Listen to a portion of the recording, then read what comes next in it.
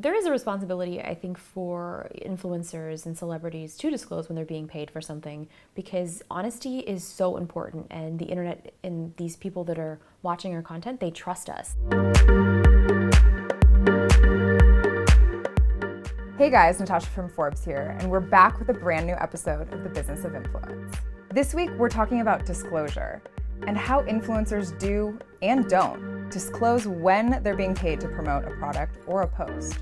Warning letters are being sent out to those not following the rules, but are there really any consequences? I would agree with not saying it's sponsored, especially if it's an account I'm following. When I do see that it's sponsored, I kind of have this preconceived notion that, okay, this is clearly a paid thing, like I'm going to kind of ignore this, because I ignore it almost like I ignore an ad. I think it is good to know when people are being paid to do something, so then you can see what their genuine actions are, but I also think that there's so much advertising going on anyway, it may necessarily, like I personally don't care. I think people should always know what's sponsored and what's not sponsored.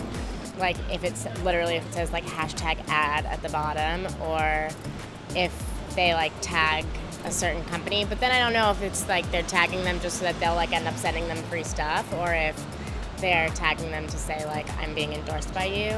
My role at the FTC is to direct the Division of Advertising Practices, which generally oversees national advertising. Whenever you're looking at what someone says about a product, whether it's an online review or even just your friend telling you what they thought about it, you want to know where they're coming from, and if they have been paid or incentivized in some way to promote the product, then that's going to affect how much weight or credibility you give what they say. I think it's become a really big thing for social media influencers to be more transparent, because there were some really big scandals recently about people who were promoting like certain gambling websites without saying they were affiliated with them. So the FTC just says that influencers need to make it clear to their audience when they're working with a brand or being paid. We don't say exactly how you have to do that, but we have said that it could be done in all sorts of different ways. They can say, I'm working with this brand, or I'm partnering with this brand, or they can just say ad or sponsored, or if they want to use a hashtag ad, you know, in something like Twitter where space is limited, that's only 3 characters, so that works too.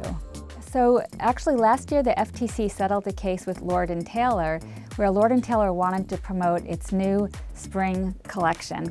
So they entered into contracts with 40 different influencers who had large followings on Instagram, and they agreed with all of these influencers that they would post pictures of themselves wearing a certain dress all on the same weekend. They called it a product bomb, and the dress sold out, but none of them disclosed that they were working with Lord & Taylor. So we thought that was really misleading, because people need to know that these are actually being paid. Those are paid posts, they're not just organic. It's kind of weird because in the early days, like we didn't want people to know that we were getting paid to promote something, and now I'm proud that I'm working with this brand. So I feel like there's been a shift in that. So if I'm working with someone, like I want everyone to know, hey, I'm working on Xbox on this really fun thing. Look at this cool thing they sent me. And in doing that, you are being honest. And I've seen so many posts still to this day that people are posting. I was like, this is an ad, and there's no ad. Like all you have to do is at least add the hashtag ad so that I don't feel like we're being lied to. I find it to be like they're always changing.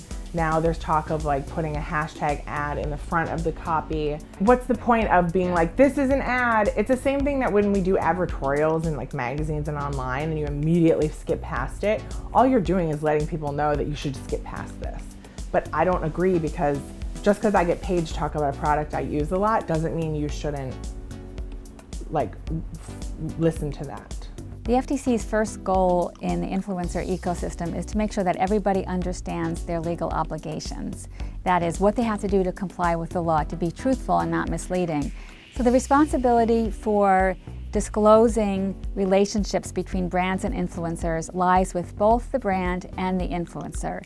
The brand should tell all the influencers that it's working with that they need to disclose, but the influencers have to make the disclosure themselves, because they're the ones that are posting. So if we discover that some influencers who we've sent educational letters to and warning letters to and are continuing to work with brands and not disclosing that, then the next logical step for us would be to open an investigation, a law enforcement investigation. That's it for this episode. What do you think? Should there be consequences for not following the FTC guidelines? Let us know in the comments below, and don't forget to tune in next week for another episode of The Business of Influence.